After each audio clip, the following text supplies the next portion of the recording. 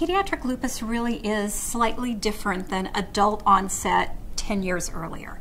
Children are not small adults, but specifically for lupus, the kids have a slightly different disease. The kids who get it not only have more years of burden with disease, but they typically have more extensive disease, more severe disease.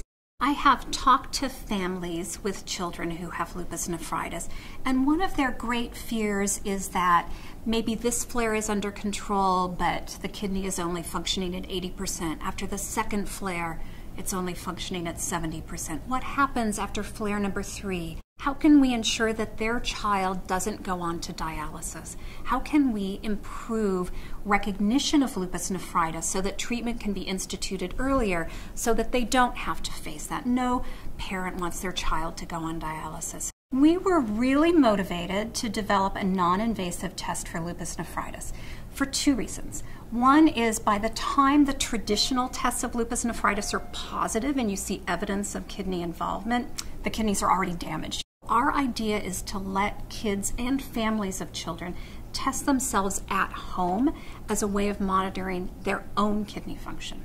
If you can provide early treatment before the kidney is very inflamed, you can probably get away with less burdensome treatment and you would spare the kidney over time.